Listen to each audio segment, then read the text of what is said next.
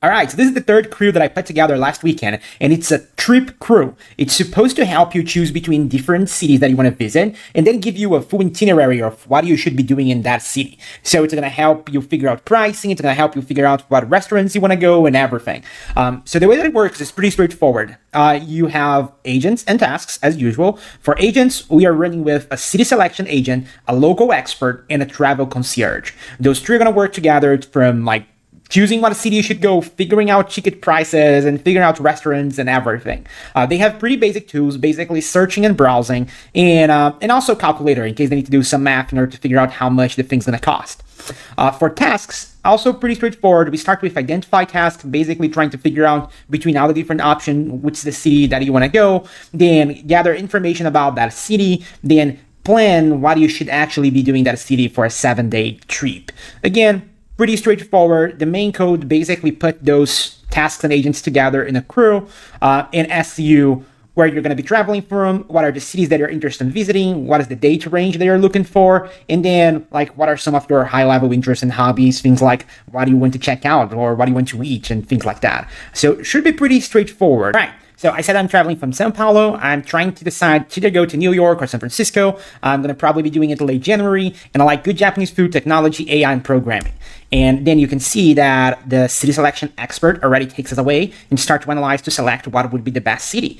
You can see that it starts searching the internet, checking the weather for San Francisco late in January. And it's going to keep like using these tools to figure out like between San Francisco and New York, which city should I go based on weather, ticket costs, my hobbies and interests, and all that. All right, so I bring you along and I show the result in a second.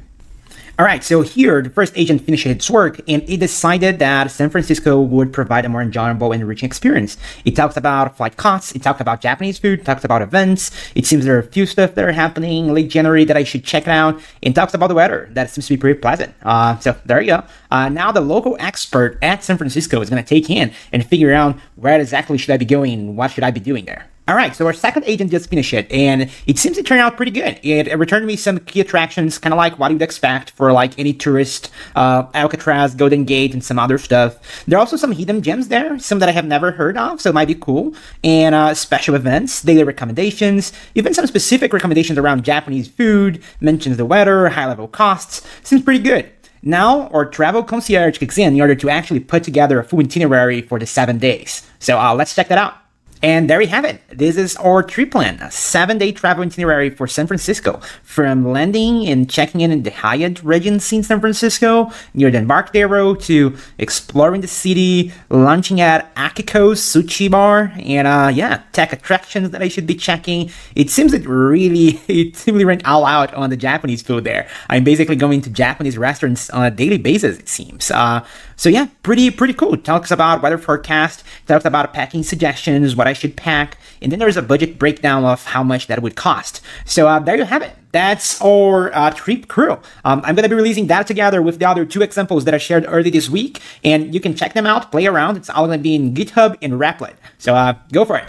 All right, thank you folks online.